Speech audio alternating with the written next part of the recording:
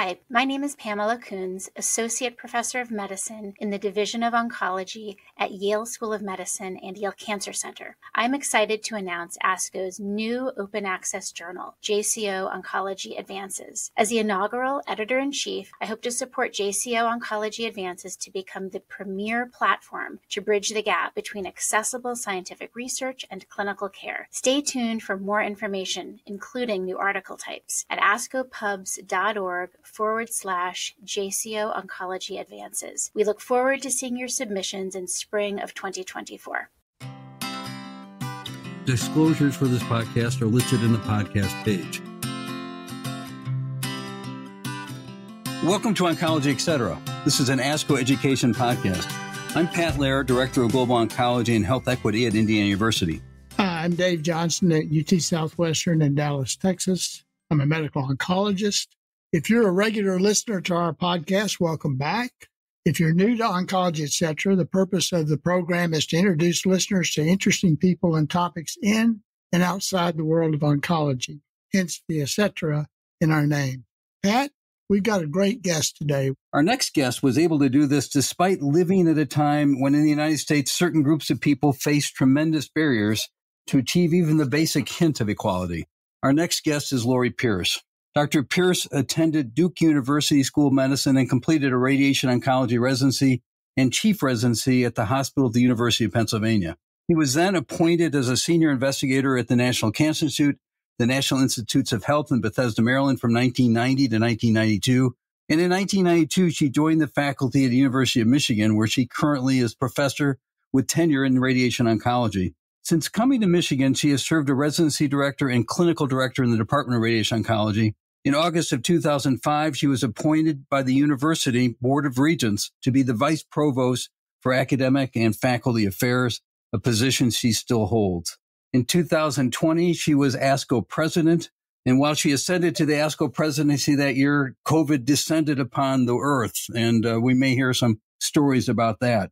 She's dedicated her career to the treatment of breast cancer patients. She's published over 200 manuscripts and book chapters and has received numerous teaching awards from the University of Michigan, multiple national organizations, and many national awards. Dr. Pierce, thank you so much for joining us today. I am so happy to join you both today. What an incredibly nice introduction. Thank you so much. You were born and raised in Washington, D.C., and the family eventually moved to Philadelphia when I think you were in junior high school. Can you paint a picture of what schooling was like for you growing up? Well, education was just so important to my family and myself. And so, as you said, I was born and raised in D.C., moved to Philadelphia when I was just entering high school. And my parents, who are just the best people on the planet, didn't have an opportunity to go to college. At that point, a lot of people of color didn't really have that opportunity. So education was so important in my family. So if you think about the important issues in my life, there was our faith, our family, and education. And so my sister, who is 4 years older, she went to college first. After about 2 years, I transferred and actually graduated from the University of Pennsylvania. And I did that. It was my idea. My parents at that point were living in Philadelphia. My mother was working at Penn. And so I would have free tuition if I went to Penn. And Penn is a great place as Brown. And my parents didn't ask me to transfer, but I did. And I received, obviously, an excellent education at both institutions. I majored in biomedical engineering and I minored in chemical engineering and was pre-med. I had to be strategic in how I was going to pay for my education because my parents, they took out loans. They covered everything, almost everything. My sister and I had some loans, but they took out most of the loans. But they always had an agreement. And the agreement was that both my sister and I would have our college education covered by them, but anything in the graduate arena, we had to cover. So I had to be kind of strategic about that. So I actually applied to medical school as you know, got in and deferred my admission so I could work and earn some money so I could pay for medical school. And I tell you, I did that specifically for the reason for financial issues. But now this kind of thing would be called a gap year. And in retrospect, it was the smartest thing I could have ever done because I took some time away. And during that time away, it made me even more motivated to apply my full medicine, my full attention.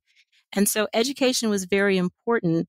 But I think sometimes you have to kind of step away to then regain the commitment that you need to move forward. And so by the time I started Duke, I was more than ready to be in medical school. I know we talk about underrepresented minorities. I was a mechanical engineer at Purdue, and I can tell you, I don't think there was a single woman in engineering in most of my classes. There were just a few. So to be a woman in engineering is extraordinarily unique. So tell me a little bit about that decision making and how you got into that. It may have been different in 10 or 15 years later, but were there a lot of women in engineering? No, not at all. And while there may have been 2 or 3 in biomedical engineering, there were hardly any in chemical engineering. And as you said, very few in medical and mechanical engineering. So no, but I always was interested in physics. I liked those kinds of things. And, hence I went into radiation oncology. It was a perfect blend of my studies and my interests. But no, I often was the only woman or maybe one of 2 or 3 women in my classes. And I was certainly the only person of color in my classes. It taught you things, though. It taught you to be comfortable being in that position and to know that you could do it just like anyone else could, and to know that probably a lot of eyes were on you to succeed. Some of that was self-imposed, but some of that was real. But I think learning those lessons then certainly came in handy when I went into medicine, because while there are more women in medicine, especially now compared to what it was when I came through, but still, at that point, we were in the minority, and there were very few people of color in medical school where I went to. I was at Duke, and very few people there. You learn lessons early on, right? Where did this interest in engineering originate? So it was really more of physics and radiology. So I, as a kid, was a really thin kid, and I broke a couple bones, so I ended up going to get x-rays. And I was fascinated by the x-rays. I was fascinated by the physics. I was fascinated of how you could push this button and these images would appear and I could see my broken bone. And so that was really where it came from. So I was pre-med. I did a lot of my pre-med work at Brown. And during the summers, I was working in a industry. I was actually in the Scott paper products industry outside of Philadelphia. And a couple of the other people there who I worked with closely were engineers, and I was just fascinated by it and seemed to be a good way of moving forward my own interest in the physics and the machinery and how it all works. So I actually switched into engineering. So when I switched from Brown to Penn, and being an engineer, it was a great way to make a good living for a year and a half. And I think as an engineer, and Pat, you can probably attest to this, you think in a certain way. You become very methodical in how you approach things. And while I'm sure there are a lot of other disciplines that will give you a similar type of approach, engineering really does.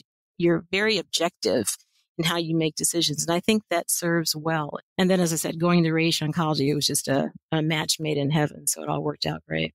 I think I read that your sister was also into math. Is that right? My sister's a systems engineer with IBM, incredibly gifted. Yeah. Tell me about your parents. How did they guide you? What were your role models in terms of both you and your sister in terms of math, physics, engineering? I already said my parents were incredibly hardworking. They were incredibly good people. And they both had high school graduation education. My mother went straight through. I think my father had to get an equivalency for his high school diploma because he was born and raised in North Carolina, had to work on the farm and didn't get a chance to actually stay in school, but he got the equivalency of his high school degree. But it's interesting. My dad was just incredibly gifted for math. My father was just amazing in math. And my father and I always hung out, and he was like my best friend. And so I think my emphasis on math in part came from my dad. And, I'll say that for both my parents, they weren't able to get a college education, but they were 2 of the smartest people I ever knew. My father and my mother, but I just hang out more with my dad, just had amazing common sense. And his common sense and his whip smart math, I'm sure that a lot of where I ended up is because of my dad. You mentioned that you had family in North Carolina. I remember reading that you were influenced by some of the people you met in North Carolina with respect to your medical career. Can you tell us a little bit about that? I think Dr. Weaver, was it? That's right. Doc Weaver. That's right. So I used to spend a lot of my summers in North Carolina with my father's family.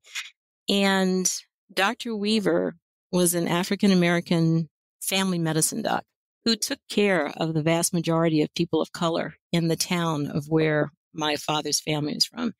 And so whenever anyone had issues and they needed to get medical care, he came to the house. I mean, he was the doc for people of color.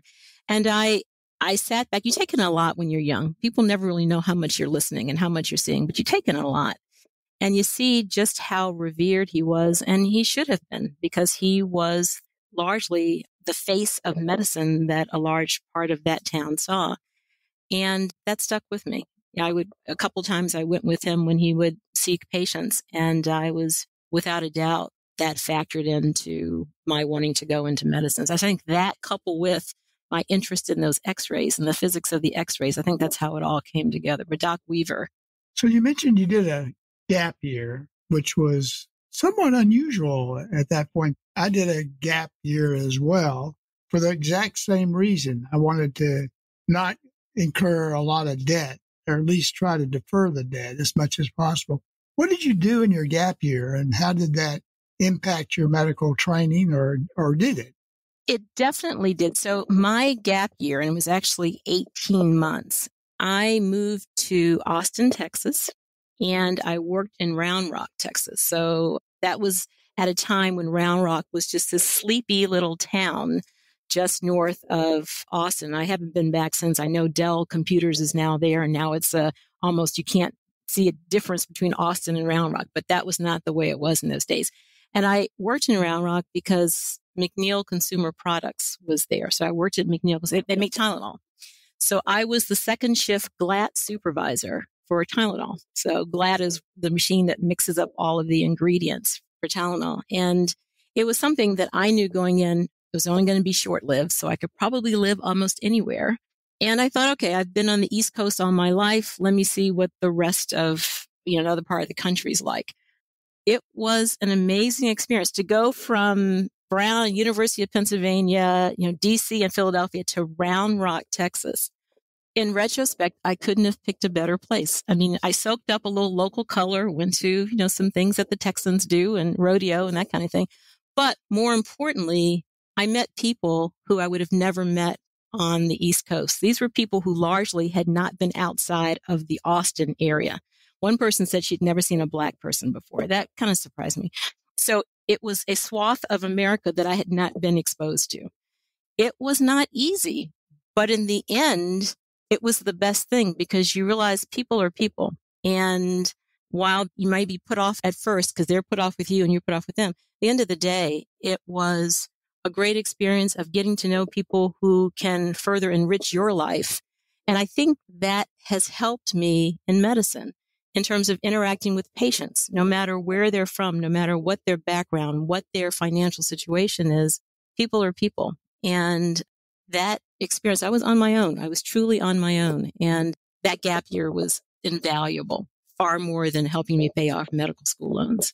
You've focused into radiology, and there's diagnostic radiology and therapeutic radiology. How did you end up choosing the career that you eventually championed so well?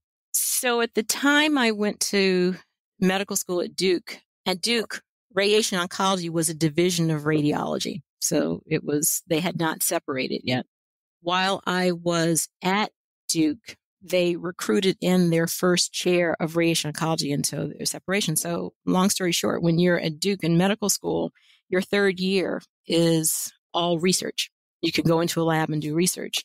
And so when I met with my radiology advisor and I looked at the list of options of projects that I could sign on to, the one that happened to be most interesting was being done by a radiation oncology researcher in radiology. And I thought, well, it looks interesting, but I don't want to do that because I want to go in radiology.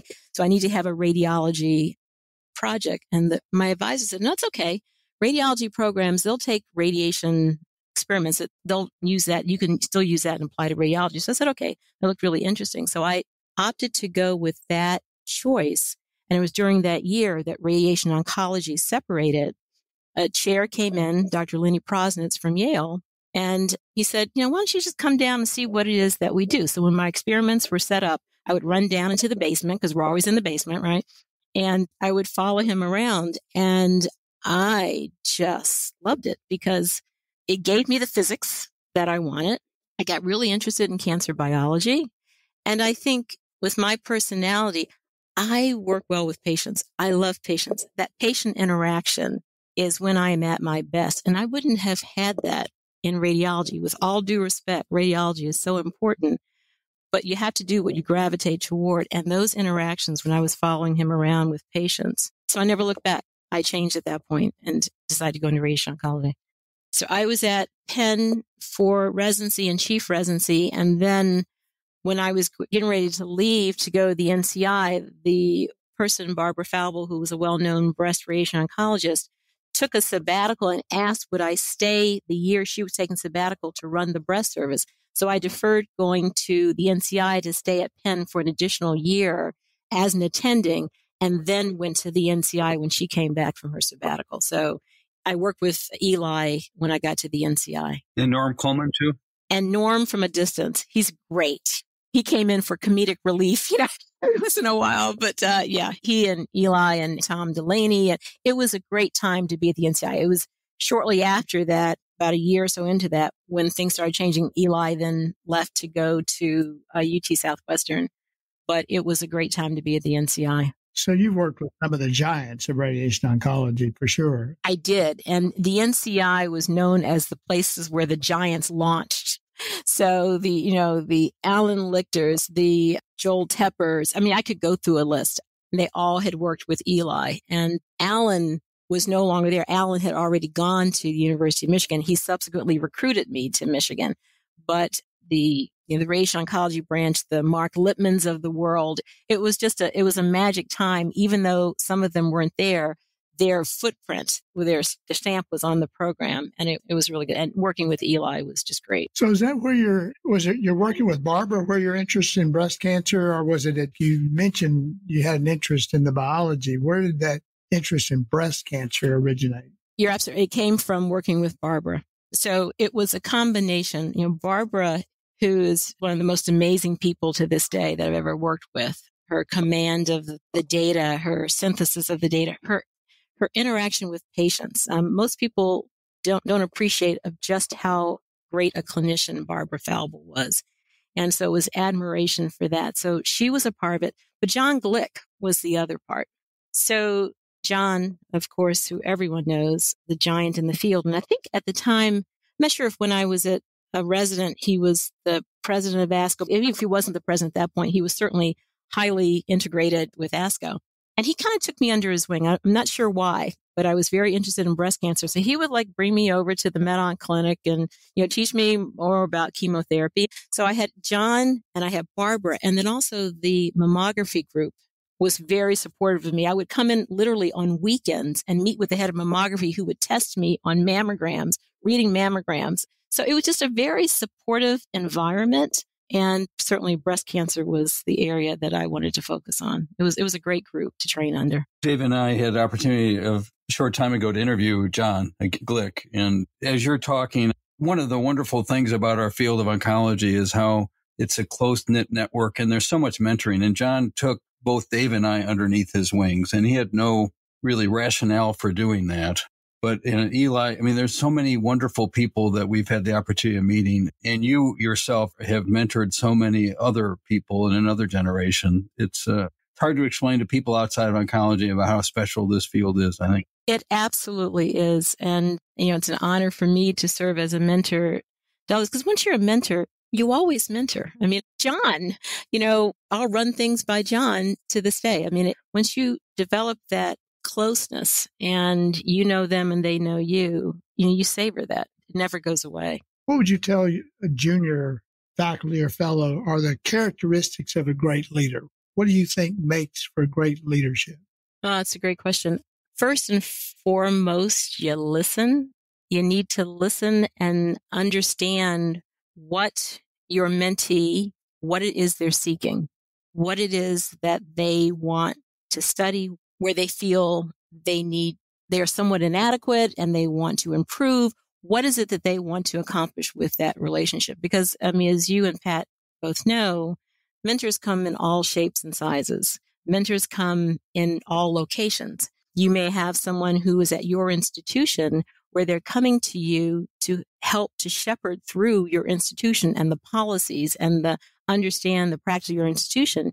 You may have those that are mentoring you from afar, or perhaps in addition to content, but also getting a sense of what the outside environment is like. So I think first rule of mentorship is to really understand why that mentee has sought you out and whether you are the right person to fill that void, whatever void that they think that they have.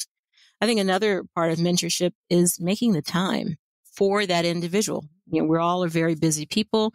Most people aren't looking at you to mentor them 2 hours a day. They are going to be very judicious in what they ask, and you should make sure that what they need, you can accommodate that. And if you can't, perhaps arrange for someone else who can. But in most cases, there's a lot that we all can do for people who approach us. And then I think really understanding, kind of putting yourself in their position. Where are they in their trajectory toward greatness? And how can you work with that? And, I think most of us have a lot that we can share. And a lot of times we may be sharing things we don't even realize that what we're saying is impactful to those individuals. But I really think it's starting out by listening and being honored that you were actually asked to be a mentor. You've also received numerous teaching awards. You obviously have a gift for that. Tell us, what's the secret to being a good teacher? What are the characteristics of a really great teacher? Different than mentoring. Yeah. You have straightforward conversations with your residents and your fellows. I'll give you an example. We have teaching conferences, and teaching conferences have evolved over the years. I've been at Michigan for a long time, since 92. And, in the old days, the morning conference, you discussed the literature and you had a discussion. And now it's evolved to slides. The residents give the slides, and I'm old school. I like to go back to the old school. Some people call that the Socratic method. I think the Socratic method has gotten a bad rap because you can do the Socratic method in not a threatening way. And you can ask questions to residents and expect for them to give an answer. And it was interesting, long story short, when a few years into becoming vice provost here, I'm not able to come to morning conferences very often. And I got a knock on my door here at the cancer center, and I opened it up, and it was the 3 chief residents. And I said, "Oh, okay. Hi, coming in. What can I do for you?" And so we were all male. And they said, essentially, "We miss you. Our residents, we all prepare more for your conferences than anyone else. And even though you ask us questions, we don't feel threatened by your questions. We want that type of style of learning." And I was bowled over by that because I'm just a simple person, and I don't beat around the bush. I ask questions because these are the kind of questions that you have to know when you manage patients. These are the kind of questions that you have to know when you're in tumor board and you interact with medical oncologists and surgical oncologists. You have to know the literature, and you have to be able to state it in a clear way that obviously physicians get it, but patients get it. And you have to be aware of your audience. And so that little vignette, when those 3 knocked at my door, told me that clearly it's going back to the basics, and just asking questions is well received. I'm thinking about your parents who did not go to college, and here you are now a vice provost at one of the most prestigious universities in the country. It's got to be, if you reflect on that, really, really, really cool. Tell us a little bit about that journey and what it takes. Or was that an accidental journey, or was this a purposeful journey of leadership that you wanted to go to? It was absolutely not purposeful, for sure. So I can thank my dear Dr. Lichter for that. So Alan Lichter, after he was chair of Radiation Oncology, as you probably know, became the dean of the medical school. Well, Alan, who had brought me to Michigan, got to know me pretty well. And so when he became dean, Alan's so strategic. He realized that it would be important to have someone from the medical school to work in the provost office because the medical school is the largest school on campus. And we're the different ones, right? We approach life somewhat different. And so to have that perspective in the provost office would be very helpful. So he came to me and said, would you be interested in doing it? I didn't know what a provost was. I'd heard about it when I was at Brown, but it's like, no, I'm not interested. And he said, well, just go and talk with them, meet with the provost central campus and just see. So I went and decided not to do it, but they did ask, well, would you just be like a special counsel to the provost? If we have questions, we can call on you. So I said, sure. So I did that for a year. And then by the end of the year, had a much better awareness or understanding of what they did in that office and much better understanding of who they were and they of me. So I said, okay, if I decide to do this, I want it so that you can fire me at any time and I can fire you at any time. But I'm never giving up my day job in terms of seeing patients. This is always my night and weekends job. And so that's how we did it. And so I've been doing it now for a long time, it's 2005, 2006.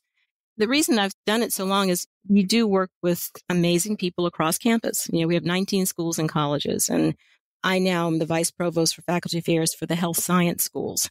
And it allows you to not only look at the university as a whole, we tend to have silos. We tend to live in silos. And when you're the vice provost, you can look beyond those silos and you can bring together people and schools for common threads of work. If I see the nursing school is focusing on certain aspects of cancer treatment XYZ, I can bring together people from the medical school. I can bring together School of Public Health and put some funding to it to give them seed funds to then synthesize something which hopefully will then translate into a larger grant. So it is very rewarding in that regard. You oversee promotions, the hiring and promotions of the faculty, and it further opens your eyes to what can be. And so much of what we do, obviously in cancer, is multidisciplinary, interdisciplinary.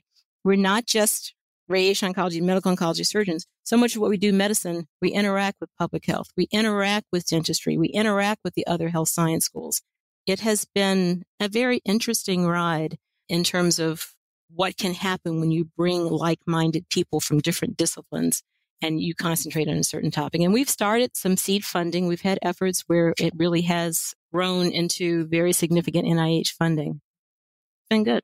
What are you most proud of as a vice provost or your leadership at the university that we wouldn't know about necessarily? Two things. One, I was one of the key worker bees in changing our policy for time to tenure.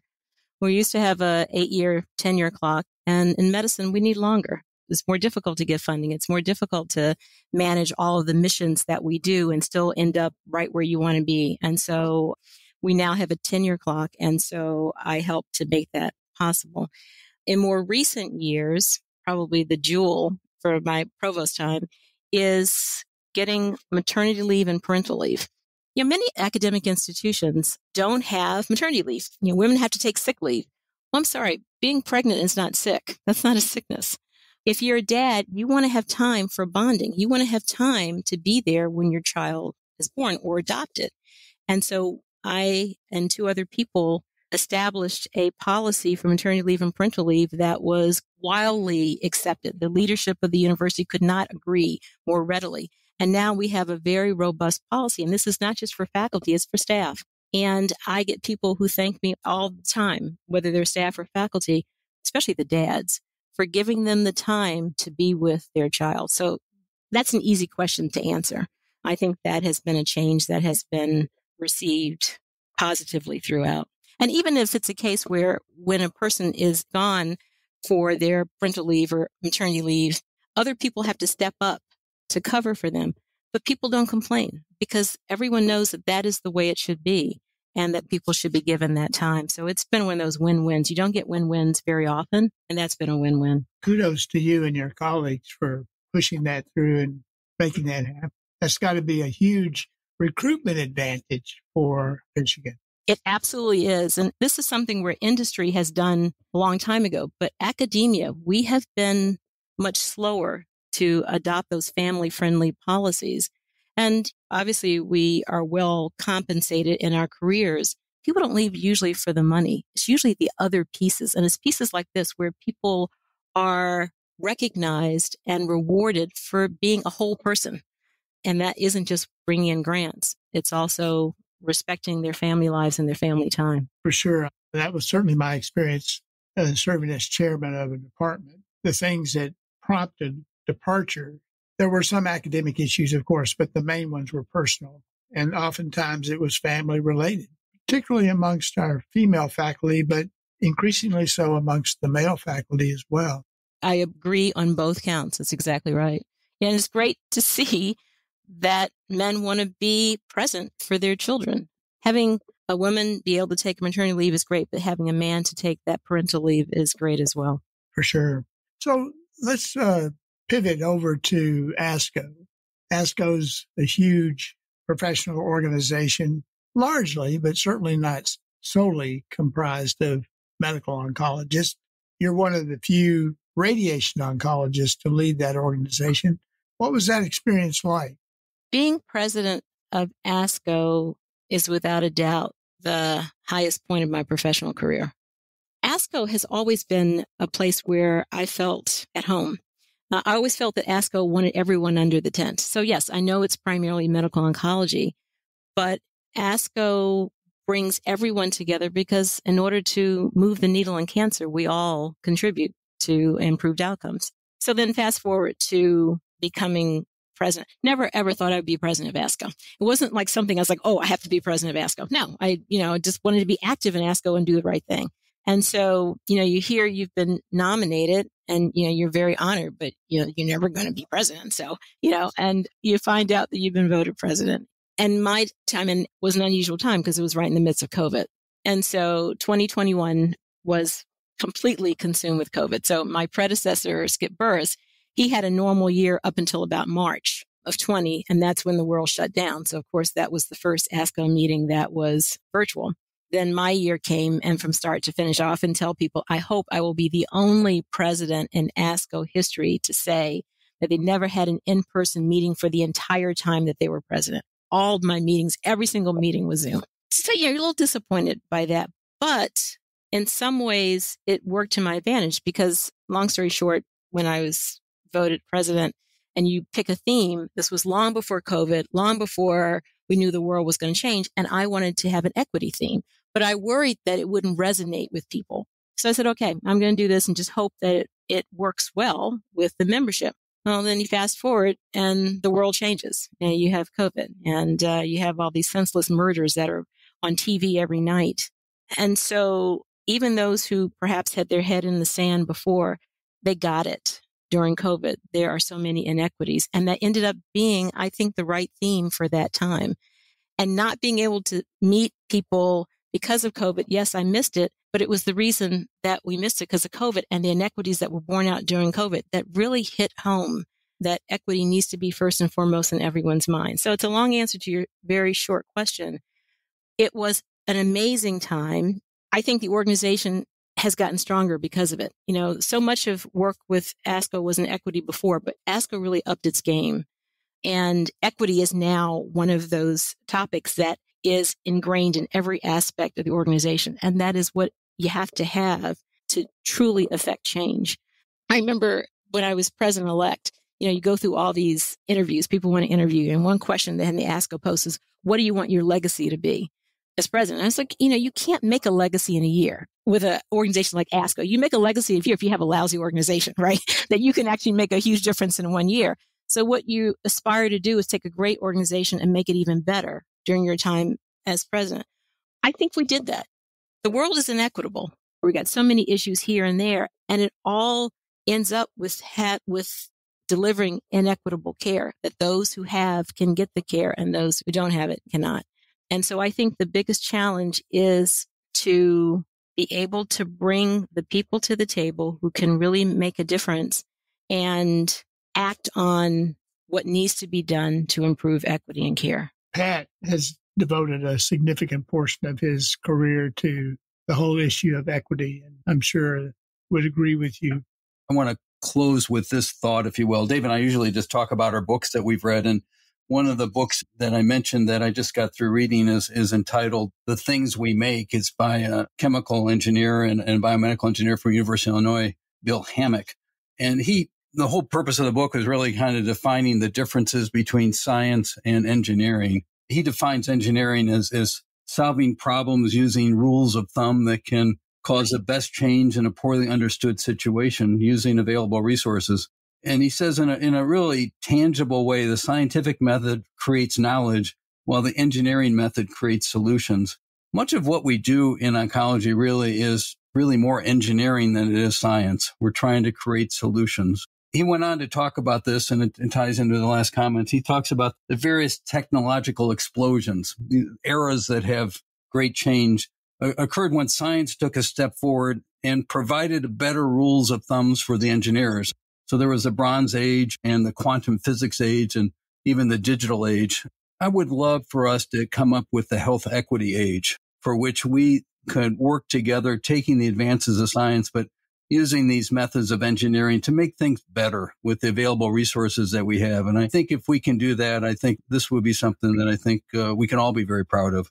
What an amazing summary of that book. And first of all, what amazing work that you have done, that.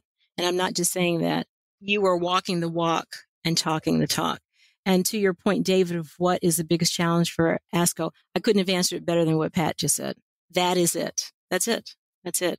ASCO can do it, but we can't do it alone. ASCO can't do it alone. Health can't do it alone. This is all hands on deck, and it's bringing the other parts of society to the table so that we all understand the enormity of the problem and we have an action plan. Is there a book you're reading, by the way, Lori, that you want to share with us? There is. So I'm reading a book now called In Shock. It's by, I don't know if you've heard of it, by Radiation Oncology.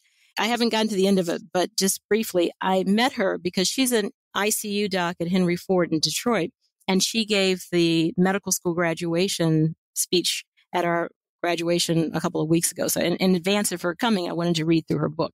It's an autobiography. She, nutshell, had a just horrendous experience, essentially almost died when she was 7 months pregnant as a fellow. And she basically bled out. I think it was related to a benign tumor in her liver, which was probably hormonally affected by her pregnancy. And she had sepsis, DIC, liver failure, renal failure. And so it goes through what it's like to be on the other side and to be in her own hospital. She wanted to go to her own hospital. She was in ICU in the place that she wasn't attending. Her experiences, though, as a book that really ends up talking about the hope of medicine, because now she's thriving. She's well. She and her husband, she lost the pregnancy then, but she and her husband now have a child. She's back to being an ICU attending, and she was, as I said, gave her the medical school graduation speech 2 weeks ago. But in that book, you are reminded of the pitfalls of medicine. You're reminded that we as providers often forget that the patient is sitting right there. And she talks about, situations where she's on the vent, someone's saying, she's saying right there, she's circling the drain. She's trying to diagnose. Your kidneys aren't cooperating. And, one resident who came in eating food and took out his back pocket and said, "Oh, I'm sorry, I just had a really bad night last night." She's dying. It's just yet another reminder that we are in this honorable profession. We have the honor of taking care of patients.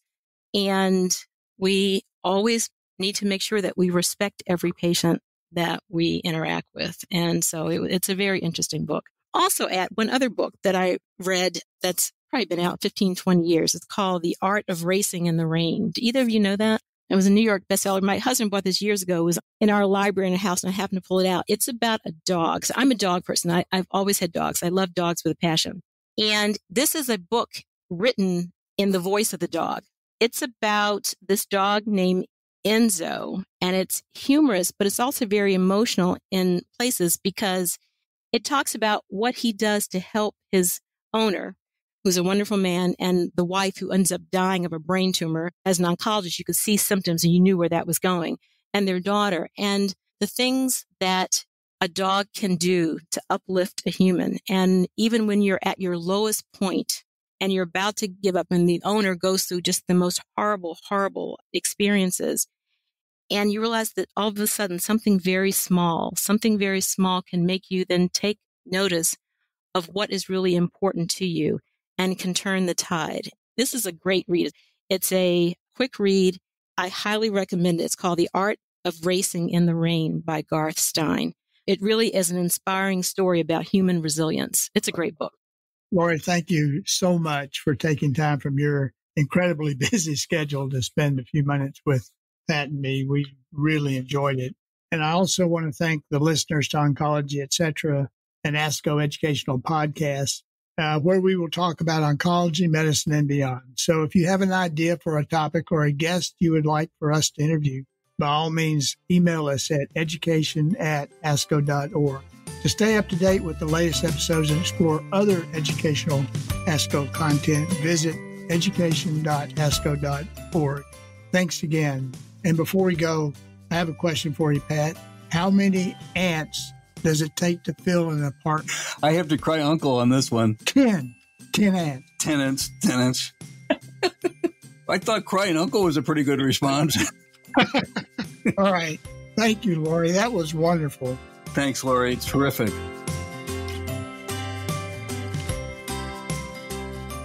The purpose of this podcast is to educate and to inform. This is not a substitute for professional medical care and is not intended for use in the diagnosis or treatment of individual conditions. Guests on this podcast express their own opinions, experience, and conclusions. Guest statements on the podcast do not express the opinions of ASCO.